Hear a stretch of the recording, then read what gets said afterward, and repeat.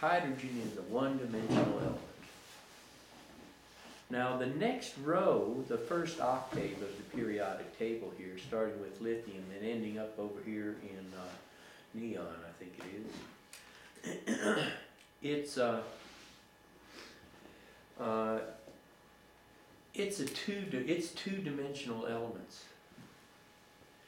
What's happened in like hydrogen is you have what's called an s orbital or a spherical orbital.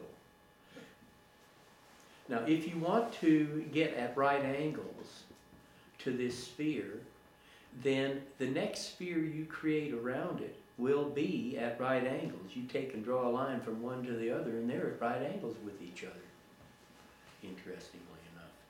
And so you take hydrogen or helium, which you've got this spherical orbital, and you put another layer around it, and you have a two-dimensional element. Those will be your chemical elements, and they set the pattern for the elements below them in the periodic table. You go to the next octave, and that'll be your physical elements, and they are three-dimensional.